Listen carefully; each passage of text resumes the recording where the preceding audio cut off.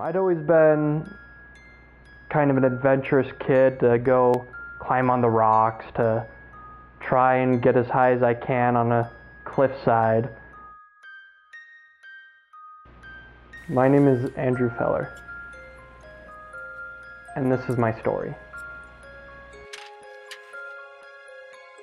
As a child, doing these outdoor activities, it helped me to clear my mind. It helped me to be free of everything. It was just me. It was me, the environment, and God.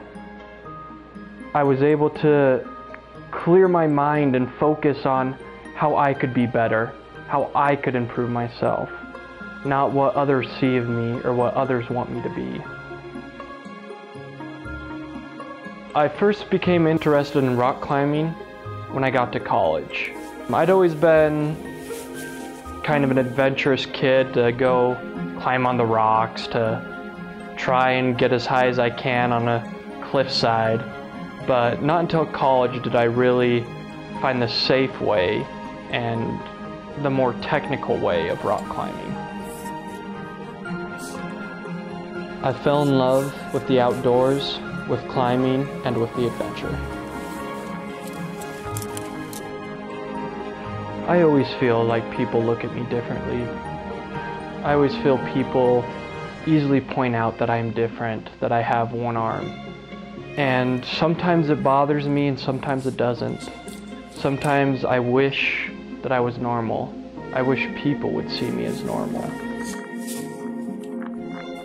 And then other times, I like to see myself as, I can be better than normal without being normal.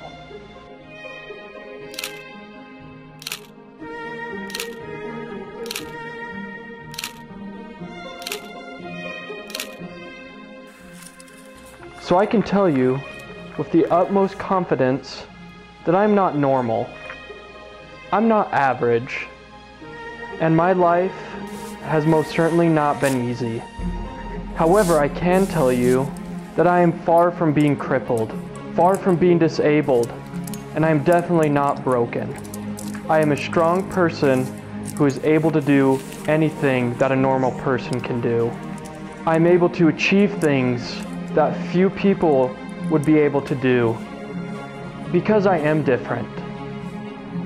And I can show the world that you don't have to be perfect to follow your dreams and to follow your passions.